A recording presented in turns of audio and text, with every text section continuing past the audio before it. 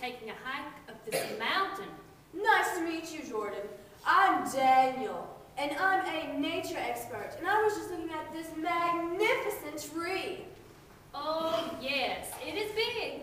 But what's so special about it? It just looks like a plain oak tree to me. It is far from a plain tree. Why, this tree has probably been here for 100 years. Who knows? It's amazing. Really?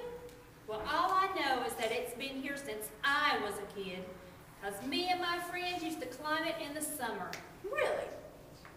Have you ever climbed a tree, Daniel? No, I have never felt the need to leave the ground. Oh, I get it. You're scared. I am not. I just think the view from down here is a lot better. Yeah, right. What? I guess you don't have to climb the tree if you're too scared. Too scared? Too scared? I am not scared. Why are you shaking? I'm not shaking. That's just fleas. Yeah, fleas. I got them on the way up here from a wild bear. Then prove you're not scared and climb that tree all the way to the top.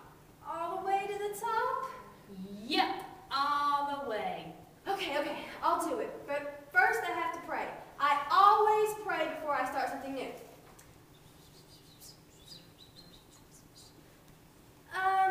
Jordan, Yes. God told me that I shouldn't climb this tree. What? Now you're using God as your excuse? Well, it's just that I just don't feel like it. You're just a big old chicken. Stop that! Fine, I'll show you who's a big chicken. I'm gonna climb this tree. Wow, the view from up here is beautiful. Whoa. Be careful, Daniel! Whoa! Woo!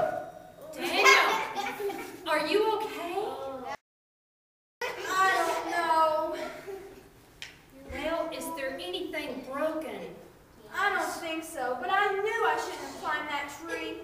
God told me not to, and I did it anyways.